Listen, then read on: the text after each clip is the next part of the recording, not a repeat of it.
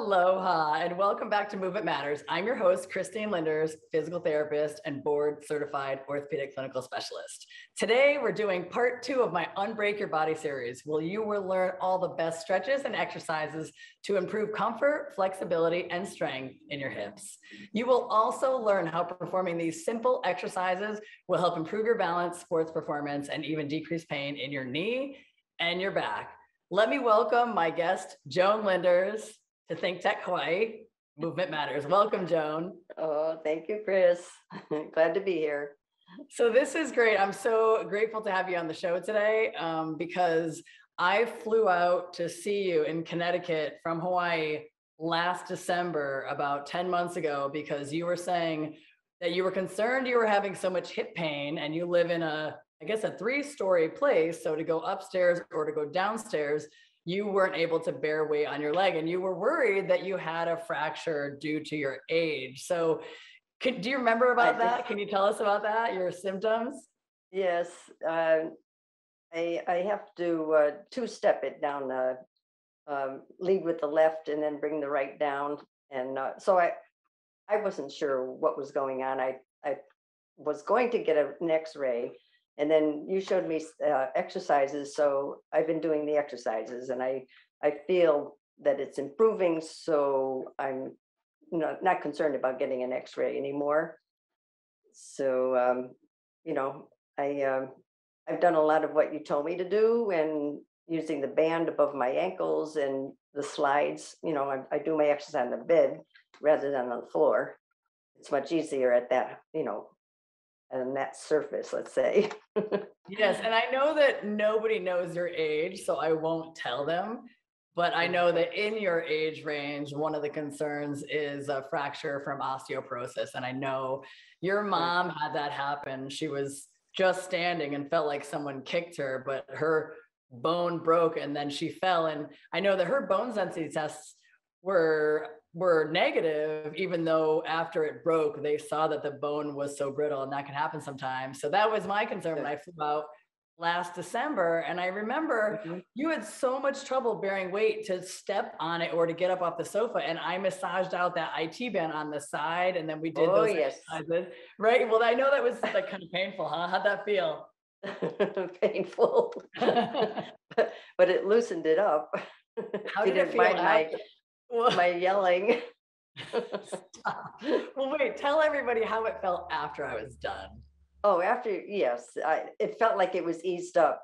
The muscle was so tight apparently, and I didn't realize that.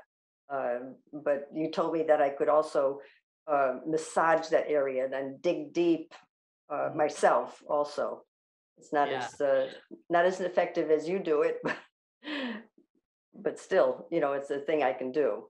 That's great. And that's one of the things I like to tell people, because when patients come in the clinic, often I tell them, hey, did you massage it? Did you ice it? What did you do? And they're like, no, can I? I'm so used to massaging myself because I've been injured at such a young age, and I'm a physical therapist, that I want to teach you, all my patients, family, friends, etc., what to do at home. And then I kind of make you an honorary physical therapist. So, hey, it's okay to massage this muscle. Why that muscle got tight is you had some abnormal movement, which we'll see in a few minutes, that was making that muscle tight and creating a huge amount of strain on your hip. Not the hip's fault, but the biomechanics that were altered that gave you that problem. And so a lot of times I tell people when I'm massaging, I'm like, that hurts. I didn't do that to you. I'm trying to undo it for you. Like, your mechanics have led this muscle to be painful. You didn't even know that muscle was painful because the muscle wasn't where your pain was when you were moving. Yeah, exactly. Yeah. And then, I've been doing the bridges, and I could feel that the muscle is being worked. When I do the bridges, I could feel the tightness. And also, you have me using ankle weights, and I really feel that the softness of the muscle is getting firmer, if that's a way to put it. That's great. Yeah. That's great. So yeah, I know everybody watching wants to know what your leg looked like. Let's go to video number 2, which is a clip from our prior show on how to solve knee pain, to learn a little bit more. So let's look at image number 6. which is an image of my mom, who I always joke with her about her crooked knee. But what happened with her knee, she did injure her knee when she was young. She fell on, I think, some glass or a pile of rocks. But also the thing that I've been harping on her for 15 years probably is that she walks with her right foot turned out, always. I take videos of her every time I see her. Turn your foot straight, mom, turn your foot straight, mom.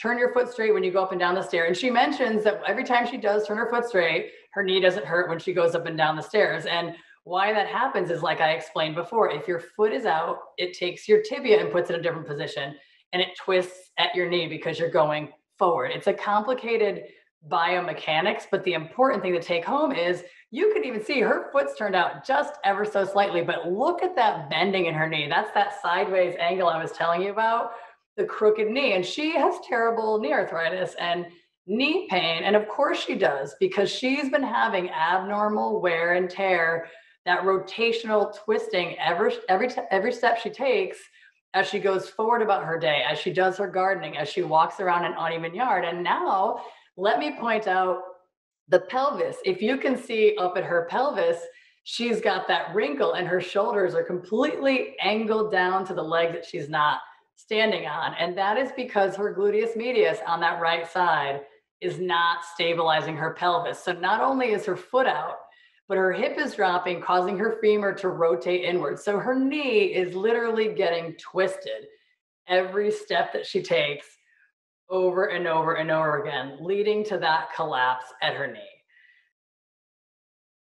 The gluteus medius is one of my favorite muscles to strengthen. And the reason why is because during function, it moves your leg mostly, not during function, during action. If you were just gonna say gluteus medius fire, it would move your leg mostly just to the side. It also moves it backwards and a little bit rotation to the side as well. Those are its secondary and its third actions.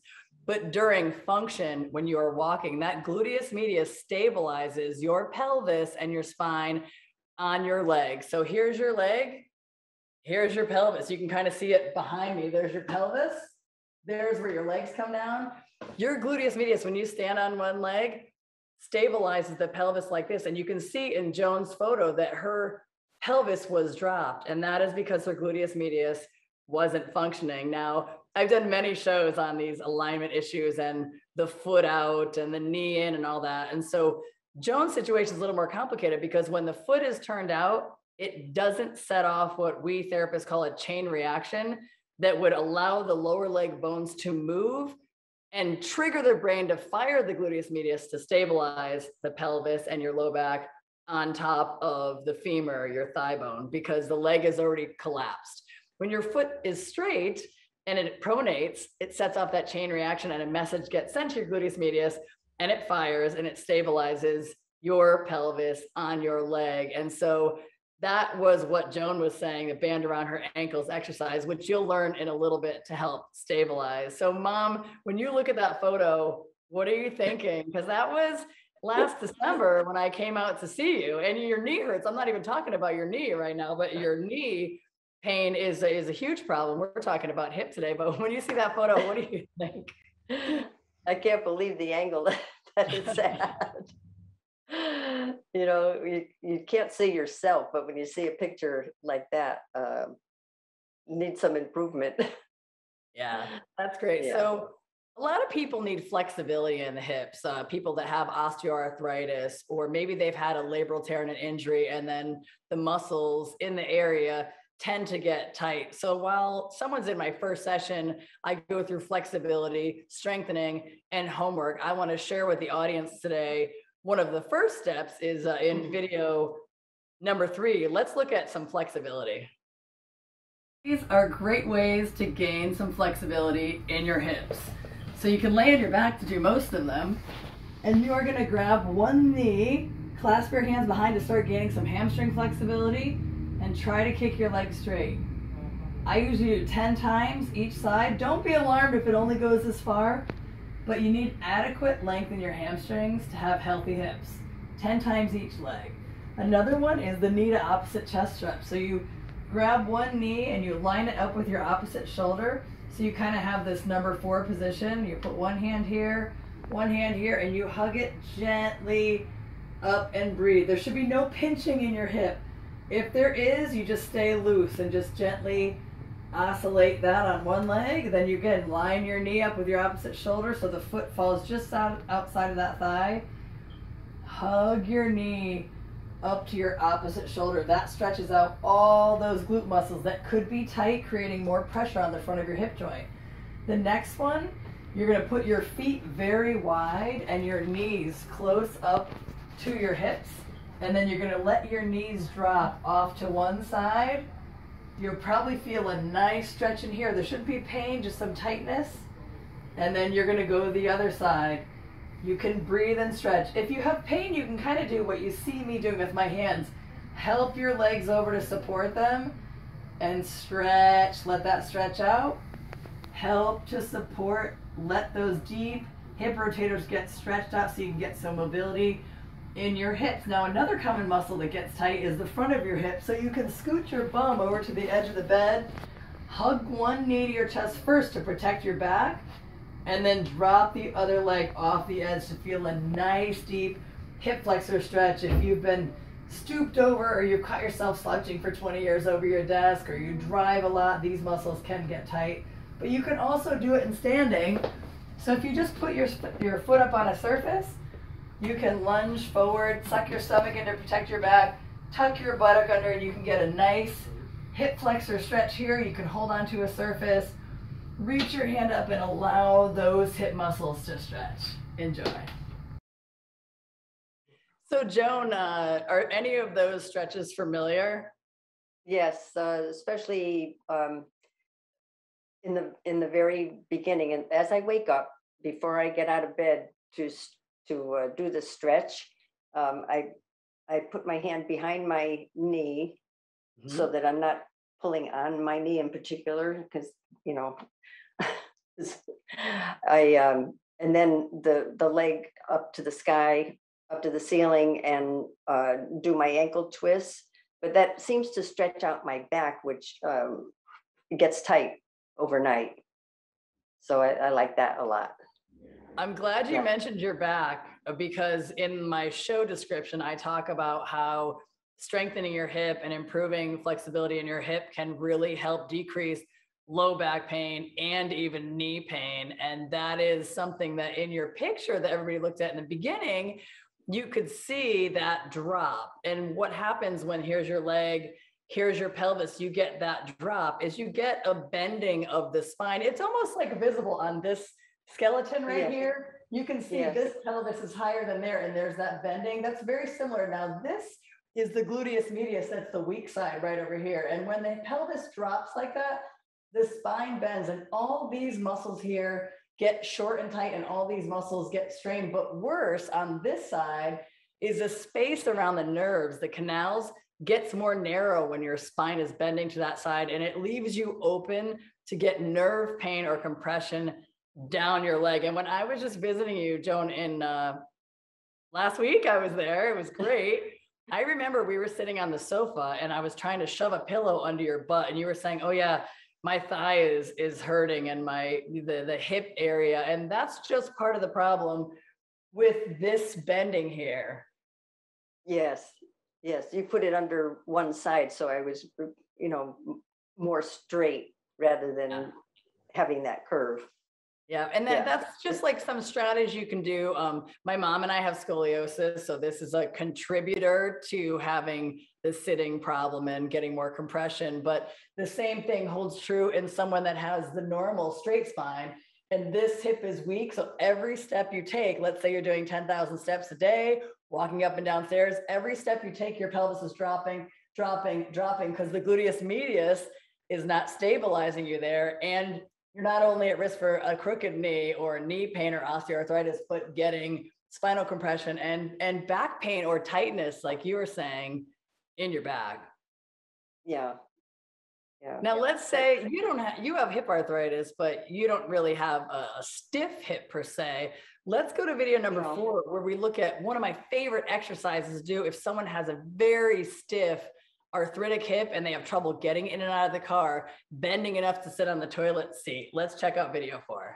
you have hip arthritis or an immobile hip where you just are having trouble bending it to get in and out of the car, or it's painful sitting in a chair, do this exercise. This exercise is great for recreating the position of your femoral head in the pelvis, which is where your hip sits in the socket. So you're gonna get on your hands and knees. You could be on the bed, on the floor, hands and knees, like this. The important thing is that you don't round your back, because that's keeping the femoral head forward in the hip socket, and it's pinching on the tissues, which is giving you hip pain. It's putting the ball on the socket in the wrong spot and creating more wear and more pain. You want to sway your back like a horse, suck your stomach in to protect your spine, and move your butt backward. It's okay if it's an inch, that's fine. What you are doing, are you stretching out the posterior hip structures to allow that ball to sit back in the socket where it belongs, instead of forward on a different spot that's causing more degeneration to the joint and more pinching on these structures, giving you pain. It's okay if you can go back far, that's great, but not far enough so your back rounds. Only tailbone to the sky, sit back. I usually do 20 times just to help stretch that. Most of the time it feels like you're doing nothing, except for when you get to a point you might be like, ooh, there's a pinch. That's okay. Go to the pinch once and then come back. And then you stay above the pinch and you help restore the joint mechanics of your hip. Enjoy that one. What do you think of that one, Joan? I'd like to try that. Is it okay if I try it on the bed though? Yeah, it is. It is. I worry about that one because of your knee, but definitely go on the bed so you're on a soft surface. And especially you with the back pain and having a scoliosis curve, that exercise, the way I perform it, I've kind of tweaked it when I learned it from someone in the past, is for alignment. I feel like what happens, like I explained in the videos, is it stretches out those posterior hip structures so the head of the femur of your thigh bone can sit back in the pelvis where it needs to be, instead of pushing more forward for people that have that anterior hip pain or that pinch or a very stiff arthritic hip. So I'd love for you to try that, but what you might need to do is when you're on your hands and knees, you might need to look down through your legs to make sure that your feet are here, because you might find with the knee, you might find that your leg is like out like that, and you might need to just adjust it so you don't like twitch your knee as you sit back. Okay. But don't forget to suck your stomach in too when you do it. Absolutely. Suck it in. Suck it in. The stabilizer is fine. I think I gave Dad that one in the past for his spine, just to help align it. And I've given it to so many younger and older hip arthritis people. And when I say younger, I mean people in their late 40s. Sometimes people have a hip injury or something happens when they're younger that they get that degeneration, or the positioning is poor in the socket and they get early arthritis. That one works great to get people to function and do what they want to do without having that painful hip pinch that makes you want to live. Yeah. Yes, I'm going to try it. Okay, great. I can't wait to hear how you do. So the next video is something that I go through and I think everyone should really pay attention to. And it's when I look at someone and how they stand and how they squat, similar to that picture that I showed of you in the beginning, Joan.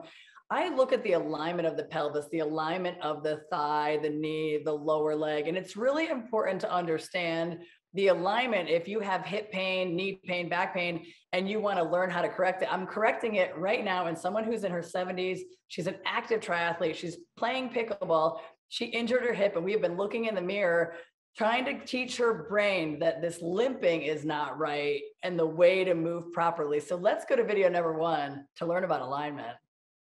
To have a healthy hip or get rid of your hip pain, you have to learn about proper alignment. So one of the biggest things I see when someone comes into the clinic is they're walking when they stand and their hip is dropping like this, or they're walking and they walk over the hip like this, over the painful leg. Why that's bad is when you move that way, there's a very vital hip muscle, your gluteus medius, that will not fire because your brain doesn't get the message when you shift your weight onto it. And that's one critical muscle to help stabilize your hip joint. So what you want to do if you're at home and you can look in the mirror is you want to look in the mirror here and pick up one leg and see what happens. It's okay to hold onto a surface if you don't have balance, but you see what happens. You use a line, like maybe your shirt line here, to see if when you stand, you're here, to see if that happens, or to see if that happens on your hip. So that's one critical thing that you need to look at. And how you fix it is actually pretty simple once you can learn it. So you can, if you have the hip drop, you can lift the other leg up like this, like you're trying to hike the opposite hip up. If you do about 20 of those, you're gonna feel it burning in that standing leg's hip. That's a great way. If you're leaning over this way, when you pick up your leg, you practice shifting your weight over to that hip and then lifting the other leg, and you look at your trunk to make sure you're not leaning over this way. Load that hip muscle, give the brain the message to fire your gluteus medius, then pick up the other leg. Again, I don't care if you use a finger to hold on, it's all about balance. But to get rid of your hip pain, you need to help restore your alignment. Enjoy. Now, Mom, have I gone through that with you? I know I was just home last week and we didn't do that, but is that familiar?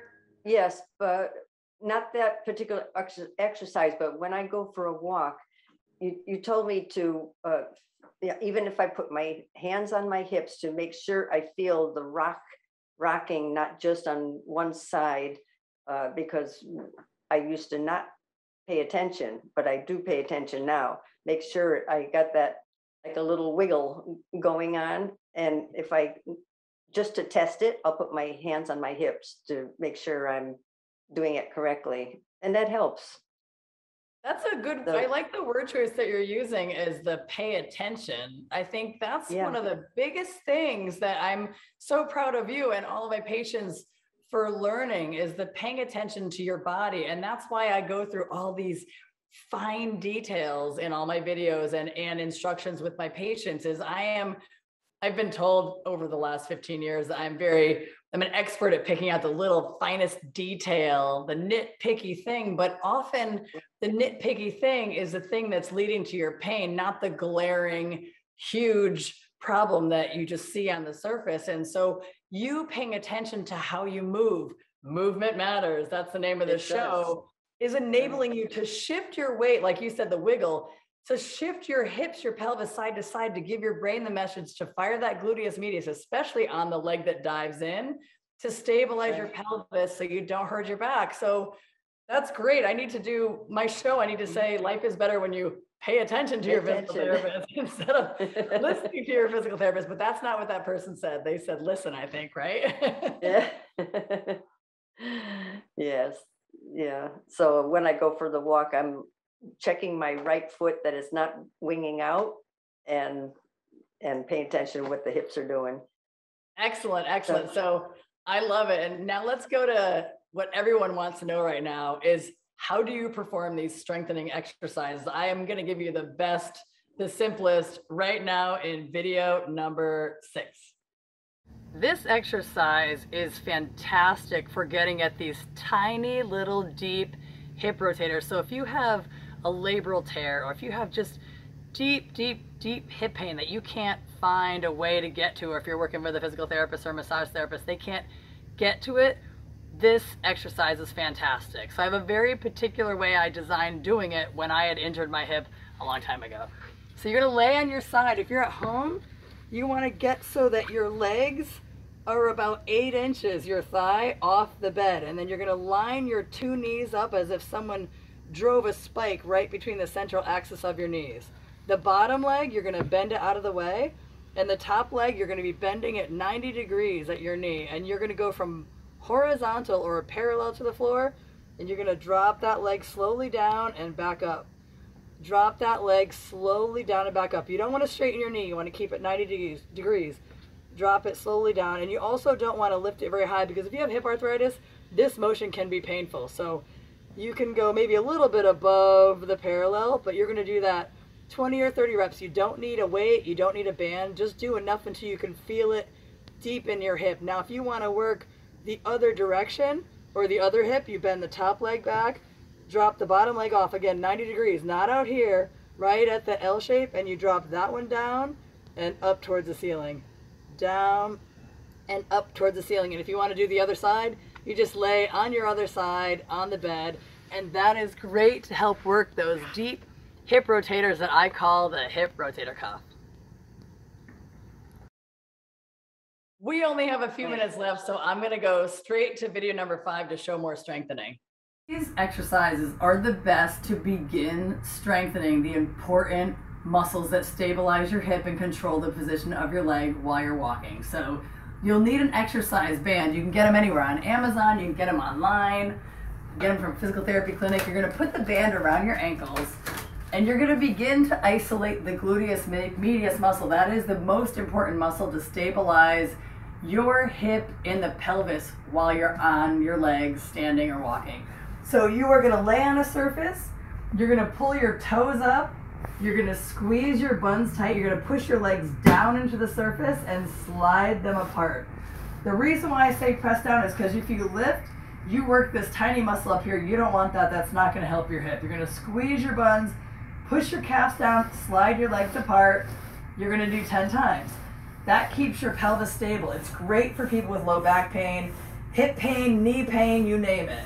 Then you're going to start isolating one leg. You're going to pull your toes up, squeeze your buns tight, press your right leg down, your left leg down, slide your right leg apart. Do not lift it.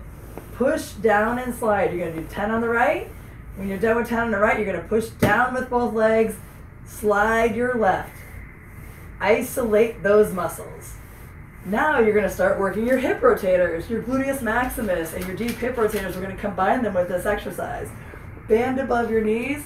You're going to suck your stomach in to protect your back. Lift your buns up in the air all as one unit. And you're going to open your knees 10 times to work those rotators. And then come down. Suck your stomach in. Lift. Open. Sometimes I'll go 10 times here, come down. Other times I'll go up, out, in, down, up, out, in, down. And you will get a great glute burn to your largest hip muscle as well as your tiny rotators and your deep core. Now we're going to start working what I call, and probably many others, the hip rotator cups. You're going to lay on your side with the band above your knees. And there's 4 different ways. So here the hips and the knees are bent. Your feet are together. You're going to lift up. You're not going to rotate your whole body back. You're only going to lift your knee up so your body stays the same. You're going to do 10. After 10, you're going to keep your knees apart. You're going to tap your foot from parallel to the foot for 10 times.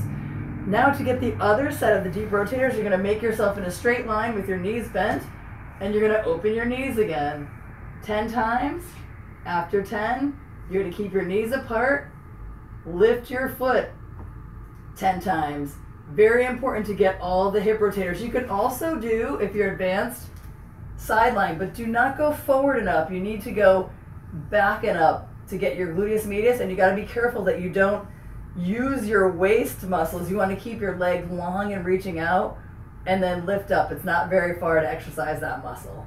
Another one of my favorites that help me with my hip, people that have labral tears or osteoarthritis of the hip, is if you get on the side of your bed or a table and you get your knees off about 6 inches, and you don't need the band. I just going to leave it there. You put your knees together like a spike was drilled between the two, 90 degrees at your hip, 90 degrees at your knee, and you're going to drop that top leg down and back up to horizontal. Down, back up to horizontal. That is a fantastic exercise to work the deep hip rotators. There shouldn't be pain, but you'll feel it somewhere in there. It is great. Now to switch, you're going to take the top leg and put it back and bring the bottom leg forward, and now you're going to move it a little bit down, but again, you don't want to drop this foot all the way down because it could pinch in your hip. So you're just going to move it an inch down, then you're going to move it up. Inch down, move it up. Inch down, move it up to get all those really tiny hip rotator muscles so that you can rescue your hip and enjoy your life. Joan, we are out of time. I expect that you'll be performing some of those exercises, but I know that that one on your back with the band around your ankles is the one that you did. Yes, and I'll do some more of those. Working the band up a little higher around, and then the knees, moving the knees. So I'm going to try it. Excellent. I love it. Thank you so much for coming on. You've been a joy. And thank you everyone for joining us. Life is better when you listen to your physical therapist. Aloha, everyone.